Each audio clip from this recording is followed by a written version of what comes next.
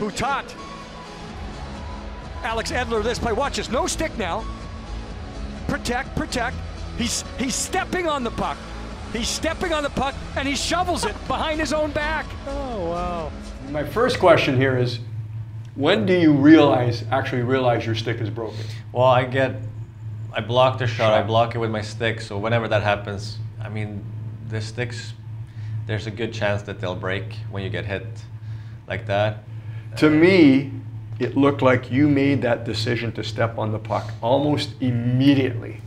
Yeah. Have you been in that situation before? Yeah, I mean, every once in a while you're in a battle and you can't get the puck with your stick, so you kind of have to use your feet. And like I find it easier if you step on it. Sometimes it's harder for them to knock it off, and you can kind of protect it with your other foot, and also you can potentially make a play with your foot a little bit easier.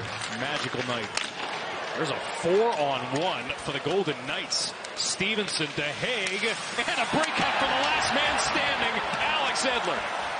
At what point do you realize that the numbers are not going your way? Yeah, no, I saw it early that this is going to be a outnumber situation. I don't know, when there's 3 of them coming down, I think I realized that the guy to his left was not a one-timer, so I feel like it was more important for me to take away the other guy, and I kind of faked that guy a little bit, and were able to disrupt the pass. It worked right there, but it doesn't always work, and maybe I got a bit lucky. He's stepping on the puck.